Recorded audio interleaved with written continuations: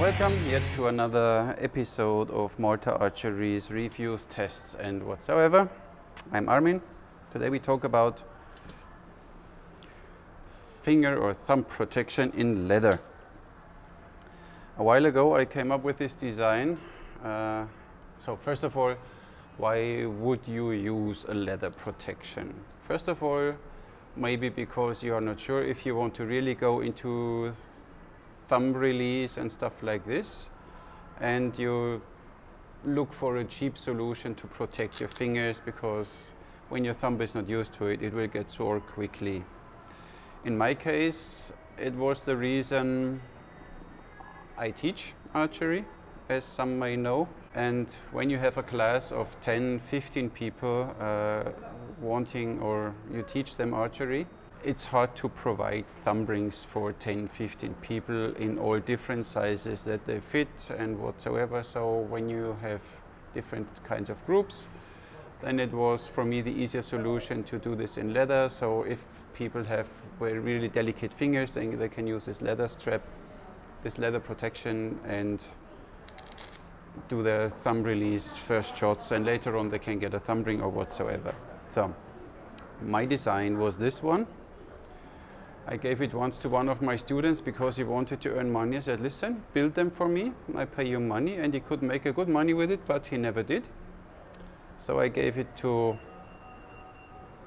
a guy in Pakistan, and he built them for me. You see, it's quite simple, the design with the Velcro here, and I thought one size would fit all, but it's not going to work. It fits my size.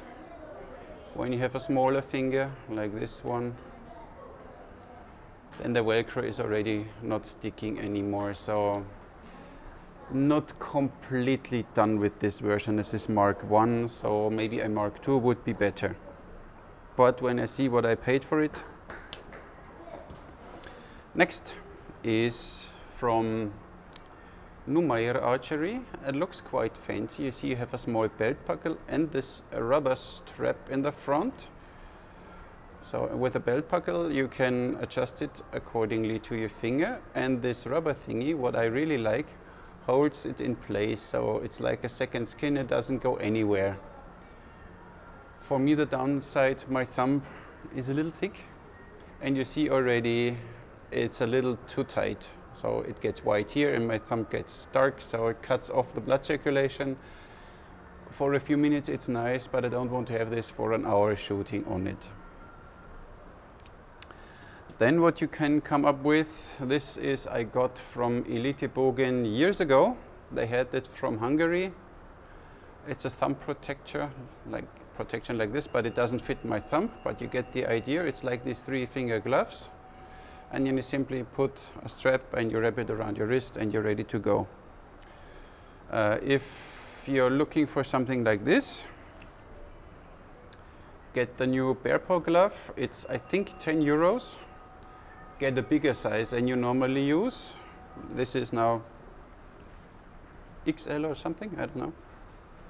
And check it if, take at least a bit bigger one. Look at this, it's a little too wide, but see, when I take an XL, my thumb fits in, and then you simply take a pair of scissors, cut it off, put a shoelace like this, put small holes, a shoelace through, then you can put this on there, tie it back, and for the price of 10 euros, you get 3 thumb protectors. Nice idea too, but it needs always here adjusting, and you know, you have this thingy here, and we get to the practicability test later. And now I found on AliExpress.com by accident, it was under the section hunting outdoor finger protection something, this piece, and it looks really incredibly like a quite good thumb protector. So what this is seriously one size fits all. This part of the leather goes behind your knuckle, and then you have this, which one is this? There's a knot in it. Why is there a knot in it? It's not mine. And then you need 3 hands, or you make it with your teeth. You can really tie it down, and this is really solid. But we get there in a second when we start shooting. So these 4 we will compare today. First off, I start with my invention once with the Velcro. It's not too bad, but so how does it feel? You can grab your arrow easy, you can put it on. It's a little weak, so sometimes it will bend a little back, and then you need to care that you have it in front again for shooting. So not a big deal, but yeah, it's okay.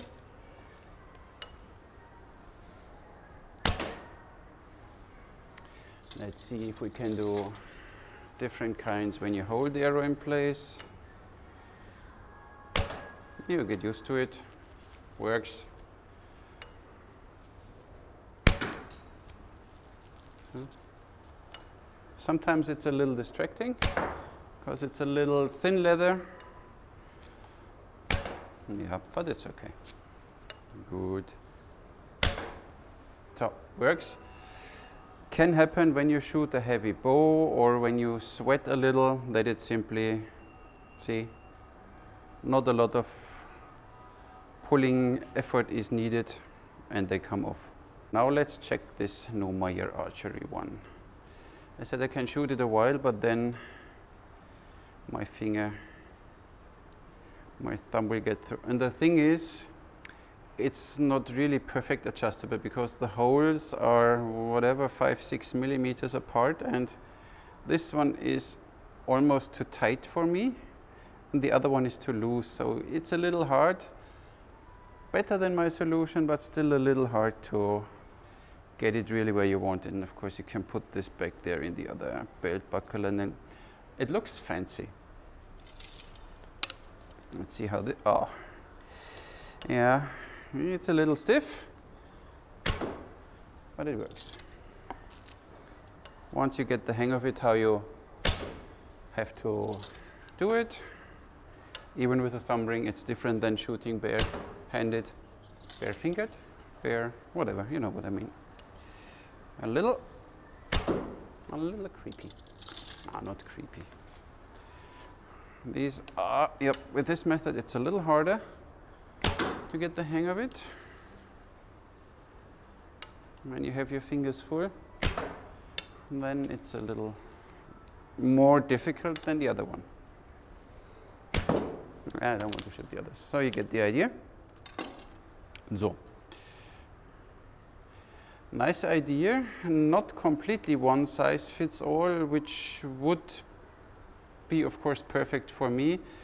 My thumb is too thick. As you see, it's already getting a mark from this a little too tight rubber strap in the front. Next solution would be this finger hoodie from Hungary. I only don't have the proper size, so I used one of the new Bearpaw ones. I cut the piece off, put your thumb in, then of course you need to strap it. So if it comes off now, it's only because it's not tightened. How does this feel? Oh, that feels weird because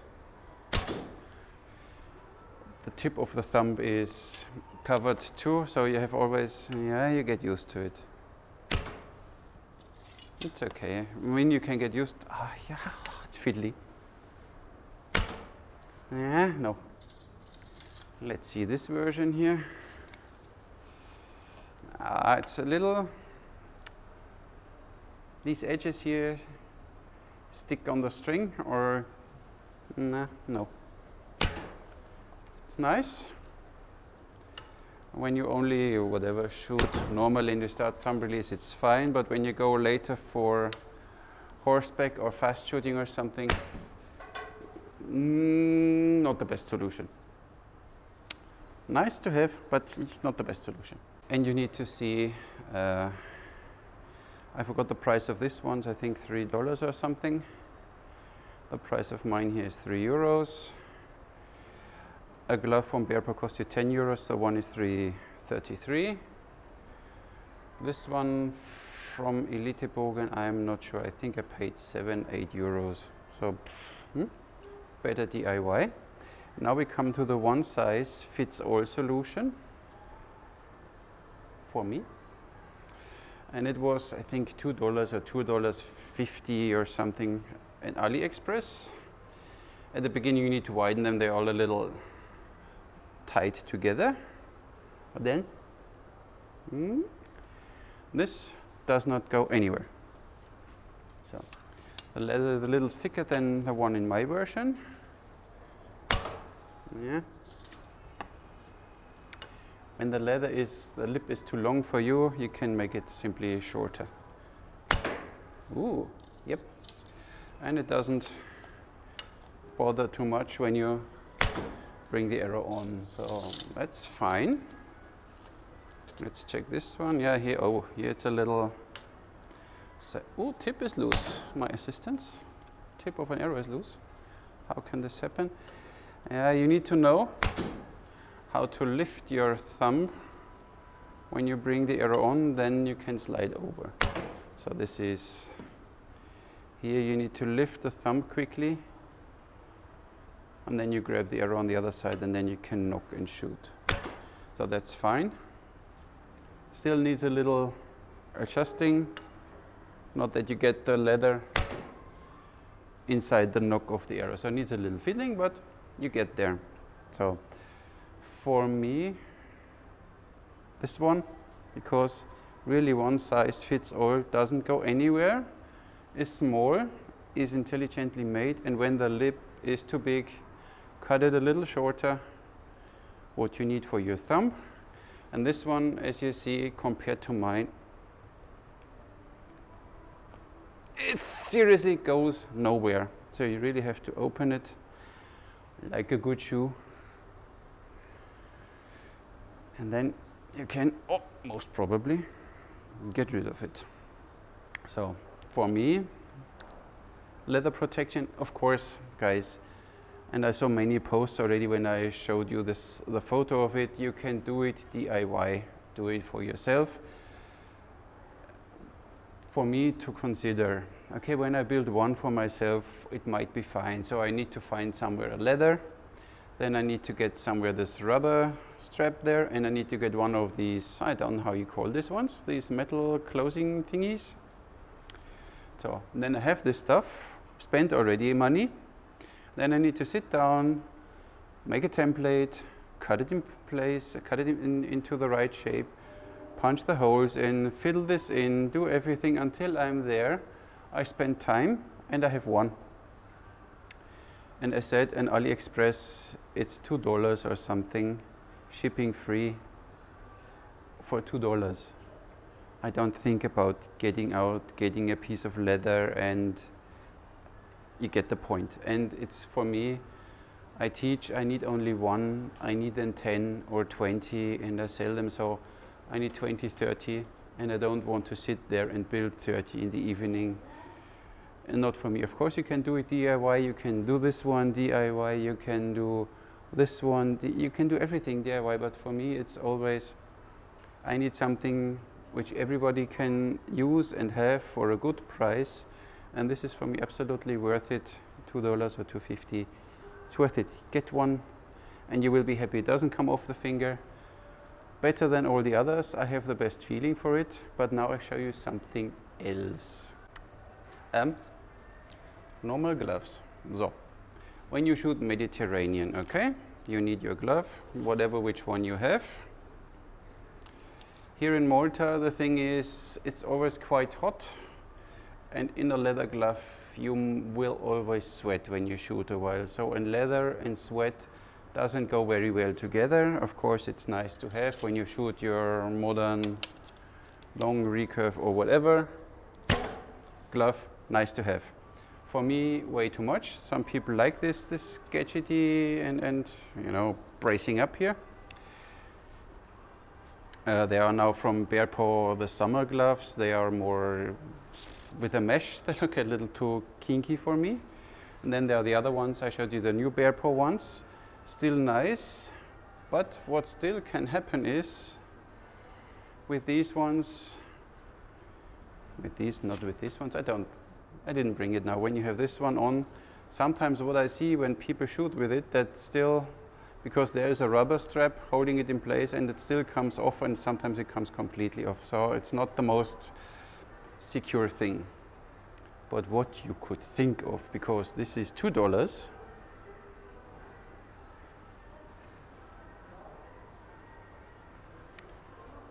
now it's $4, and now it's $6. And really fitting exactly your fingers. Look at this, I have a 3-finger glove only as a finger protection. And that works stunningly, interestingly, even up to higher draw weights. There's nothing coming off, nothing coming loose. Don't shoot thumb release. Nothing coming loose.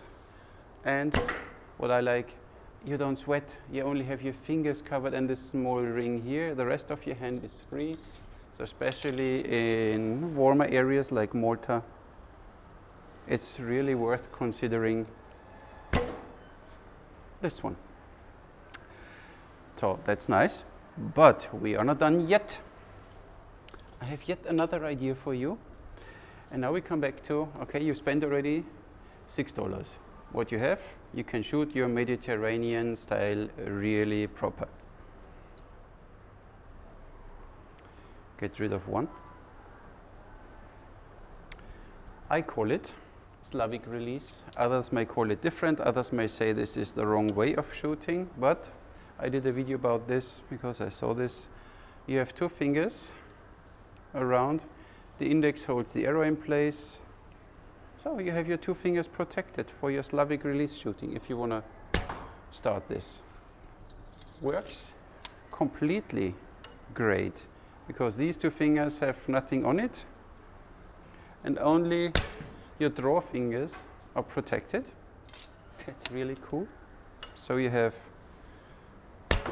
can use this for already Mediterranean, Slavic, and of course thumb release. Right and left hand, no difference. This one is now a tight one. And you can easily switch when you say, okay, I'm done with my Slavic release training, I want to go now for thumb release. Of course, some people will tell you, decide which style you shoot, right hand. The tip is still loose, my friends. So some people tell you, okay, once you decide you shoot thumb release, don't go away from it and only shoot thumb release. It's for me too limiting because I like the experience of different shooting styles. But when you see this, with one protection, you get 3. Shipping free, you pay $6 or something, so it's €5 or whatever. It's not even 10 euros.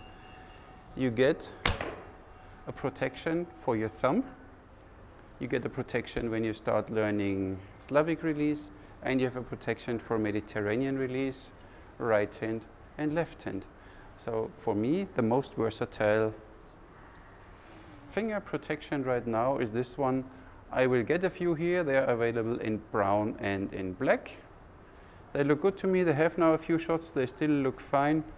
And I mean, and even if one will break, I mean, order 10.